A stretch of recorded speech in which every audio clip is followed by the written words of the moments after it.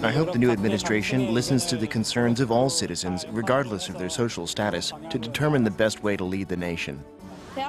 I hope that Korea becomes a nation where college students can have the freedom to be more confident and express their opinions openly. College tuition is too expensive.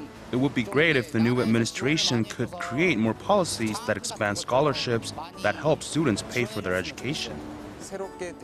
I hope that the new president can create a fair society where everyone has equal opportunities. I want a president who will fight for us average citizens. Also, I hope that the next president will be wise and someone our children can be proud of.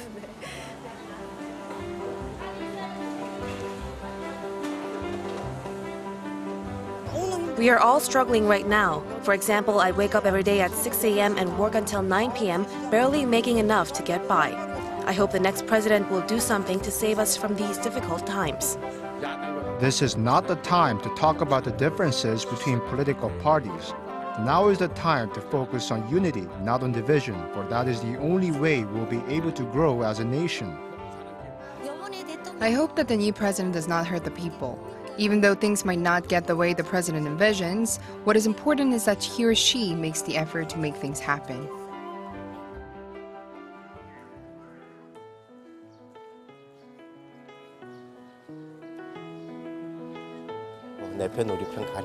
My wish is that the leader has a big heart and does not take sides so that everyone can live happily. The country is split. There needs to be interaction with the people.